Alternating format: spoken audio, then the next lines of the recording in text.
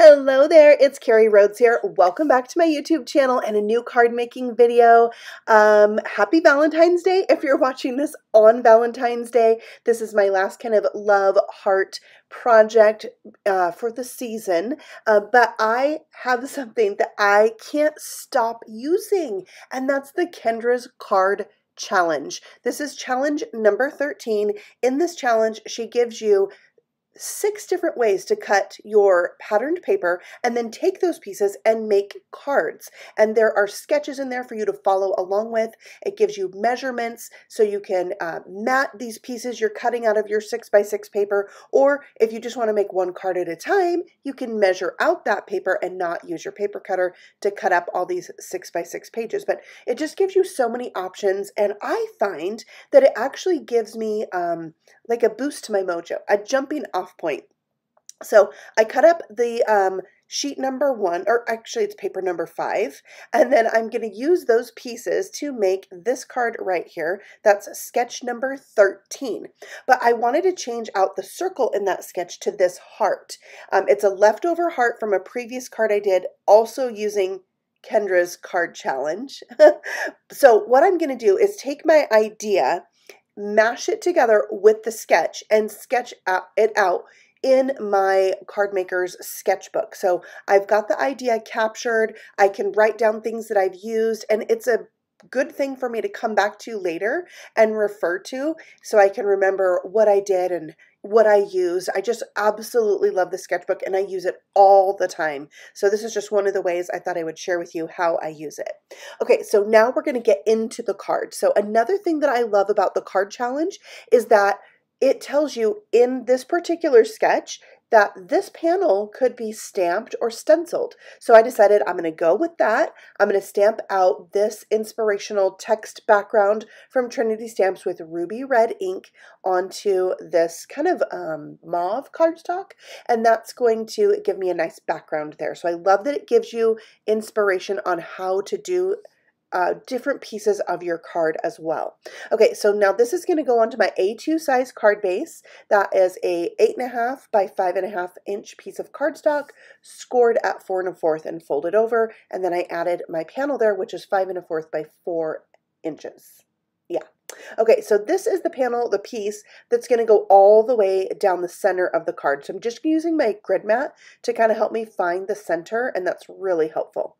Now this piece right here, I actually altered it because I wanted it to go all the way across the card. If I was to use the size of piece that was recommended in the sketch, part of it would it didn't go all the way across, so part of it would be open and blank, where the heart would not cover up the left side like a circle would.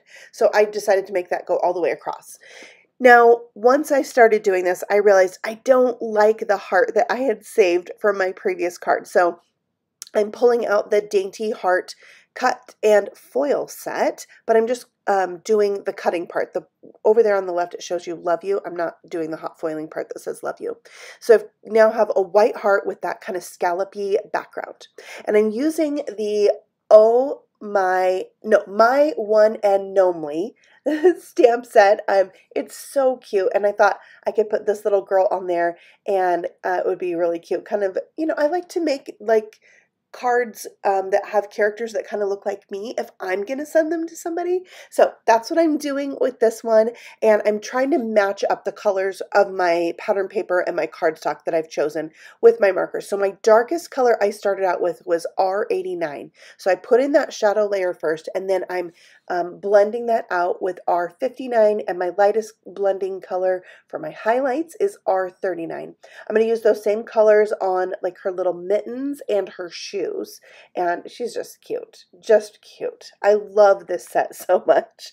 I have also can't stop using this set. I've used it so much. So I think also that it is a Valentine's like themed gnome stamp set, but it's designed in such a way that you could easily use the gnomes in the set for many other occasions. So like this one, it's holding a heart. You could have it have any different message stamped on that heart, or leave the heart plain. But in the set, there are different messages you can stamp in that heart, and they're tiny and they're cute, and I love them.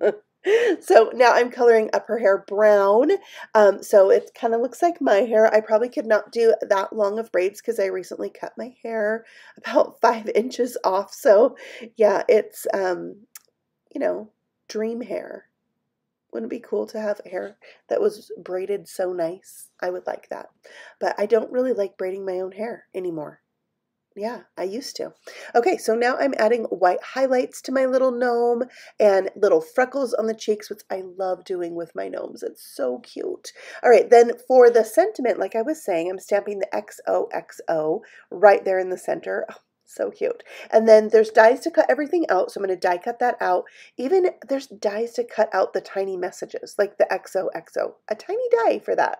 So fun. Okay, so there is ready to go on my card. I am going to do a second sentiment that says love you, and then I'm going to cut that out with a tiny speech bubble so I can have it like she's saying that sentiment. So I'm just laying things out where I want them to go. I also stamped there's no better friend than you, and then just kind of seeing how everything's going to fit together. So I'll add that sentiment first. That way I make sure I have room for it and, you know, don't cover up the spot where I need to put it with my heart. I glue the 2 layers of the heart together, and then this is going to get a little dressing up. I'm going to take my glue and trace around that white heart to add some glitter because, you know, all the things I love about paper crafting, okay, not all the things, but it all started in kindergarten with glue and Crayolas and glitter, and so I really love adding glue and glitter like this to my Valentine's. So that's what I did. This is going to dry back clear, so even though it doesn't look awesome and perfect there, it's going to look great when the clear glue dries and that clear rock candy glitter dries, or sets up, I guess. Yeah, because it's clear, so it doesn't really matter if you don't get it perfect. So now I'm adding the heart. I did a couple foam squares at the top and glued it right to that middle panel because I got a lot of thick layers going on. So sometimes you need to lift up part of it to keep the front of the card, you know, flush.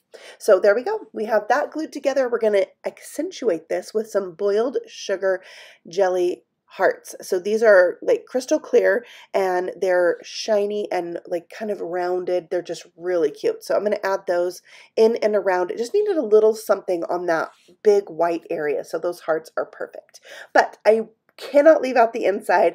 I'm going to bring in this new mini swirl heart die. So this die set is available at Trinity Stamps in a slimline version. This is the smaller version, and I love it because it comes with a matte layer. So I took that matte layer and I actually cut it like an opening into that panel, and then I'll take the actual heart itself and we're going to paper piece all this together on the inside of the card. So we'll start with the pink pieces, gluing down the top one first and then the bottom and then the heart. So all I need to do is just trim off any that's excess, and then we can set to putting this all together. So there goes the pink layer, and actually I think I did the heart next, but however, either way it would work fine. So you glue that in place and you've got this little space for the detailed heart, and it just looks so fun. I love this. This is the second time I put this on the inside of a card. I put it on the inside of a 5x7 card and it fit perfectly in there. And then that card also used the same gnome stamp set